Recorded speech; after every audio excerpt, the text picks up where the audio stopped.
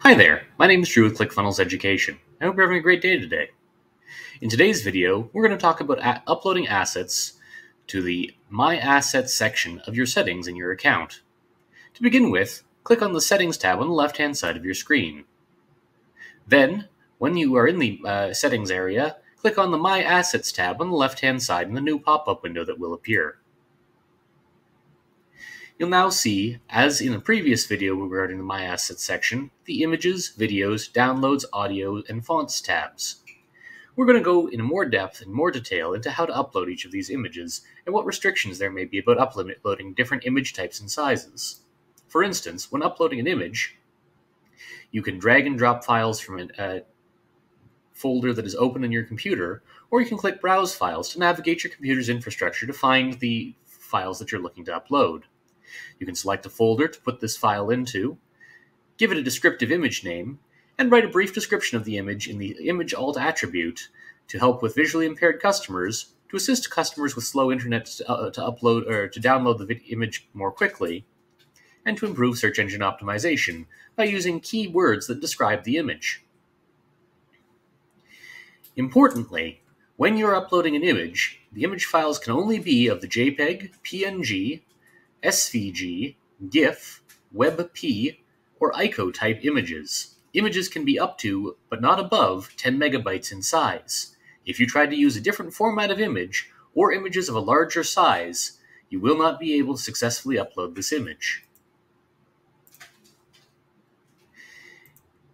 In the Videos section, when uploading a video, your options are somewhat more straightforward. Give a descriptive name to the video, and drag and drop it from a file folder or browse files to find it in your computer. Importantly, a course video can be up to 3,000 megabytes in size, although a video of that size may take some time to load. The larger an asset is that appears on one of your ClickFunnels pages, the longer it will take to load, which may discourage some viewers. Let's go back. Downloads can be of any file type, and should be sized appropriately to that file type in your account. So, for instance, an image can still only be up to 10 megabytes, a course video can still only be up to 3,000 megabytes, and so on. In the Audio tab, we'll click Upload Audio, choose a name, and upload the file as you would a video file. Importantly, the max size on any audio file is 1,000 megabytes. And of course, we are going to click Discard because we don't have a file we wish to upload, but if you did, you would click Create Audio. Finally, in Fonts, clicking Upload Font, you would simply choose a name for your font, something that you will remember in an editor later. Once it's set, you won't be able to change it, so choose something descriptive. Then, upload a file. A file megabyte can be up to 1 megabyte in size and must be of the TTF, OTF, WOFF, or WOFF2 file type. Trying to upload a file that is over 1 megabyte, or which is not a member of one of those file types, will lead to the file not successfully uploading.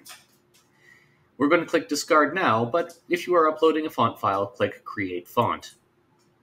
Thanks for the slightly more in-depth look into what two types of files can be uploaded, the sizes of those files, and how to upload those files in the appropriate area in your ClickFunnels My Assets account. You can also upload files directly into these galleries by going into the page in question.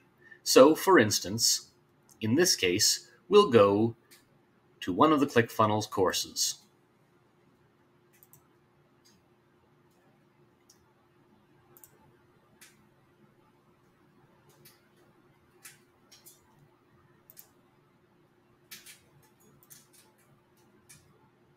We're now in the web editor.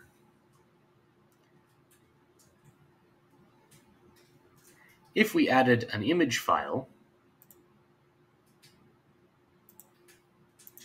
we could upload an image directly into this account by going to the image URL and clicking the gallery button. Then clicking Upload Images. This would also cause the new image asset to appear in the My Assets section of your account. You can do this with a number of different upload file types, although some file types, such as fonts, do need to be uploaded as a digital asset. We're not going to change this, as this was simply for demonstration purposes, but of course, anytime you're making a change in the editor, don't forget to click Save in the top right corner of your screen.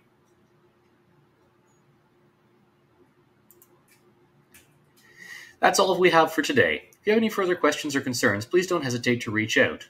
We're here to help however we can, and our excellent technical support team is happy to answer any questions that you may have. You can also check out more Academy documents and videos for further information about different parts of your ClickFunnels account. We hope that you found this helpful, and I hope that you have a great day.